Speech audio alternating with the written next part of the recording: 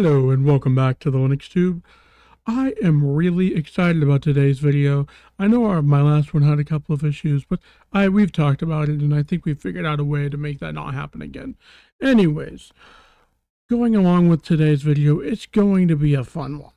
I have been playing with a project that I haven't ever, I've used the project before, but let's just say I haven't tried to daily drive it really. I've just tinkered with it a little bit. So as you can see by the thumbnail, I'm daily driving Gentoo. This has been a wonderful experience. I want to take you through maybe a little bit just of what you might want to know when you're starting out, and then more of how much easier it gets once you get the basic foundational knowledge under your belt. Because I've only been on it for 2 days so far. It's been really fun, really enjoyable, and it sparked a hope and really a passion back in me for Linux that I haven't had in many years. So I really look forward to that, and please, before we get on into the intro, if you wouldn't mind, if you'll go ahead and do the normal, comment, like, and subscribe, and share. It makes it where people can see our content. It also makes it where you guys can help us grow our community, bring more people into the Linux space. It's really helpful for them. So, all right, we're going to go and get on into the intro, and I'll see you back after that.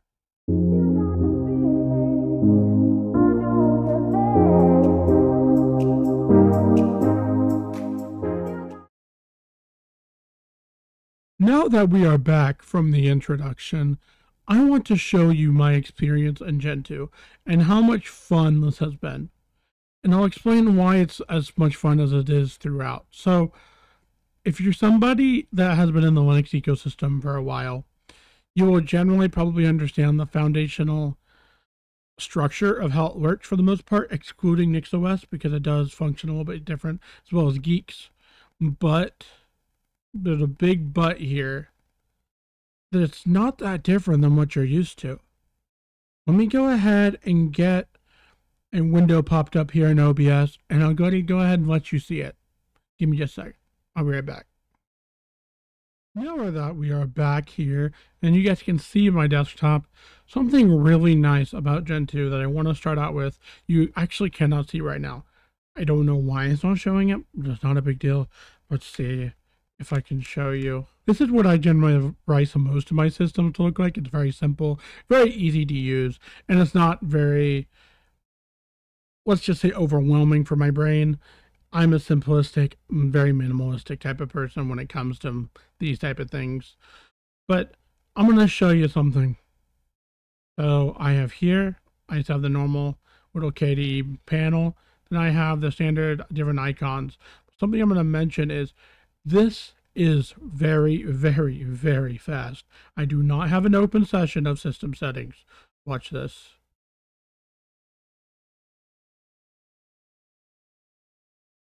It took a second there. I'm not sure why. Let's go ahead and close it. See if it'll reopen in the same speed. So we'll go there. Yep, there we go. It just had to get it back into memory. But once it's in memory, it's very quick, extremely quick, and it'll jump between different areas just like you normally would. But my big thing that I really enjoy, and since my daily usage typically involves OBS, a couple of different applications such as Kdenlive or GIMP, I can show you how those launch.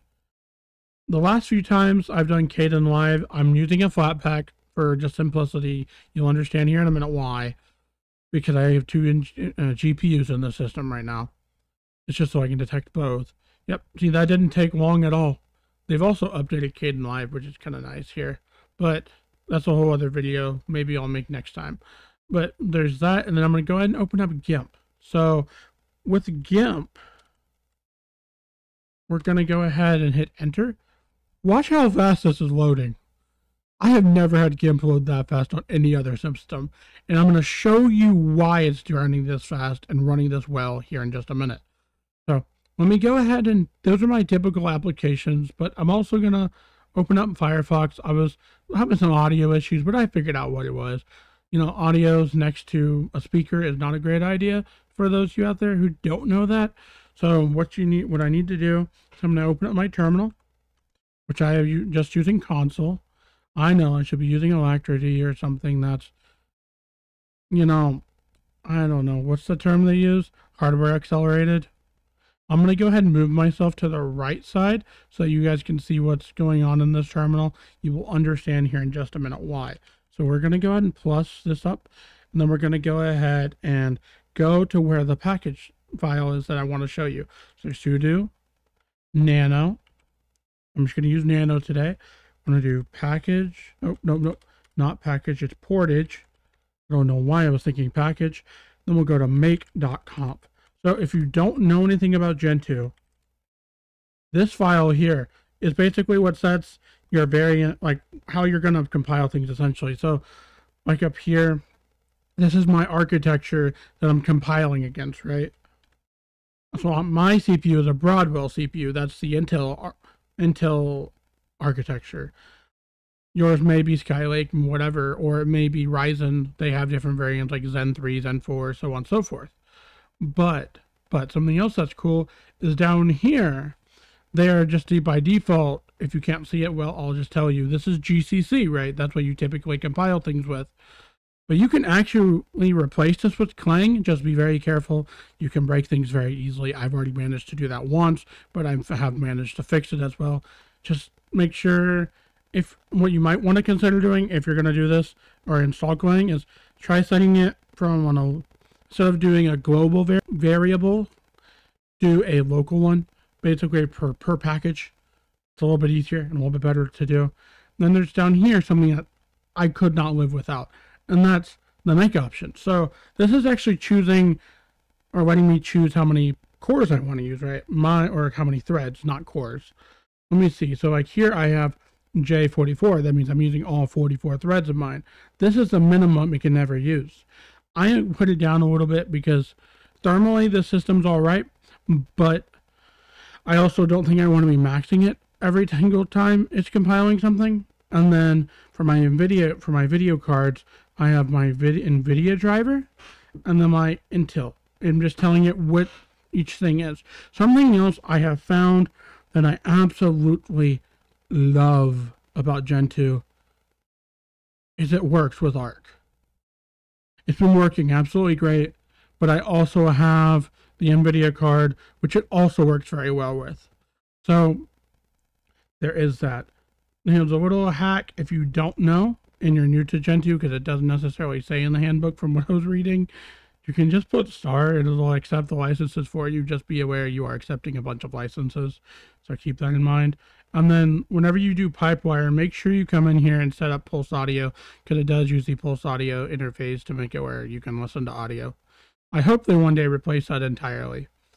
But anyways, I'm going to go ahead and go out of that file, and I'm going to go show you a couple more that I really like, and it gets my juices going, I guess, for lack of better words. So we're going to go change our directory into portage. And then we're going to go to, what was it? Package. So there's a few different ones. So we have package.accept keywords. So we're going to go there. I'm going to show you that here I've been building the Flatpak builder because I'm building DaVinci Resolve as a Flatpak so that I can install it on this system and make it very easy to use instead of having to set up everything locally. Kind of a cheating a little bit.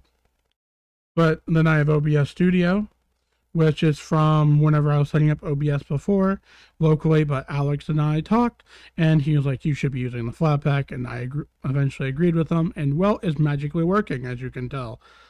Then we have V4L2 Loopback, which allows for you to see me with my camera. Then we have the vanilla sources, which is for another kernel. So we're going to go back a directory. We're going to go into package.use.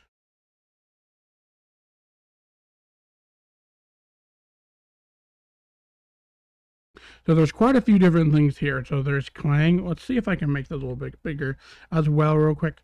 Plus. There we go. We have Clang down here on the left. That's for when I was setting up Clang and playing with things. DroidCam is for some phone stuff. I was modifying FFmpeg for some variation stuff. I was going to test something in a virtual machine, but the reason why this matters is because this section right here is to tell your system whenever it's compiling something what that like specific dependency versions are going to use for a package, because every single package has different versions, and by going in here and doing that, it makes it where it knows what to use. So it's very easy. I ended up not using the local version of Handbrake. Again, a Flatpak is what I'm using there. For whatever reason, since I'm new to this Gentoo thing for the most part. I'm going to use what works for now, but I'm going to continue to learn by going step by step and learning through the individual packages and eventually getting full functionality. It just takes some time. It takes some definite patience for sure. I will say that much. So we will go something that Gnome in our Discord server mentioned is that to have a distribution kernel available. The reason why is because those boot on almost everything. So if you modify your kernel, right, your custom version of the kernel, and it breaks, you at least have something to boot into so you can fix it. That's absolutely amazing. I think that was probably the best advice I've got in a very, very long time. Thank you so much. I just want to say that real quick and give you some kudos for that. Then let's see here. So there's something kind of interesting. So I'm going to go into my package.mask with my specific GPU. It's a little bit older for my NVIDIA card. He helped me set up a file called NVIDIA here. And what we're going to do, I'm just going to open it without root because I don't really need it because I'm not modifying anything. You're going to see here we have the X11 drivers of the 470 NVIDIA drivers. So my long-term goal, because of how much they have actually been doing a lot of work on the open source drivers, is to eventually completely use those. I think there will be solid enough support for this card that's going to work well. So I'm really excited about that, and I'm just waiting, and it's getting closer and closer every day, and I could see it happening rather sooner rather than later. So there is that. But for now, what that file does is it makes it where it will not update past the 470 driver, because if we tried it and we tried to build the 515 driver and it would not build because it's not supported on my hardware. So by being able to limit it back and use this specific one and then never change, make it where I have a very stable system. And that's part of why I'm really liking Gentoo. It's because this is crazy stable. It's been ridiculously stable. Whenever I compile something, it'll tell me whether it completes properly or not. It'll say failed if it didn't. Tell me why it failed, and then I can go fix it. I don't know of very many other distributions that truly tell you exactly what happened. It's more of you have to go debugging and figuring things out more for yourself. But I have been loving Gentoo. It's amazing, and it's really, really nice, and it's very familiar, but it's also something that's where I'm learning something new, and I really appreciate it so much. So we're going to go ahead and next show you a little bit about my experience so far with Kdenlive and my GPU support. So I have found something really cool, and I've not been able to get my other cards to work well on other OSs. But it's working well in Gentoo. So what we're going to do is I'm going to open up Kdenlive, the Flatpak. You'll give it a second to load. And then I'll drag it over. Okay, it's already here. Then what we will do is make sure there's not two instances.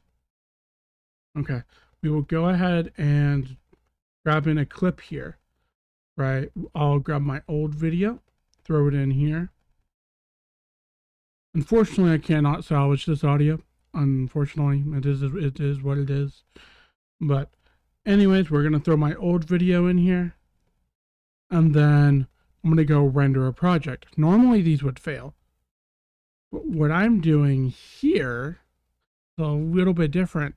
And I want to point out for people buying GPUs in a second once I resize this. And when you go to Hardware Accelerated, the Experimental tab, they're all here and available. But I'm going to show you an error that I have. And that is, let's see, render to file.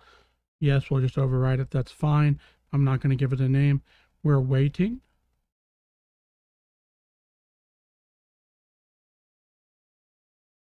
Giving it a second. 2 hours later. Okay. This is taking a solid minute, but at least it isn't crashing.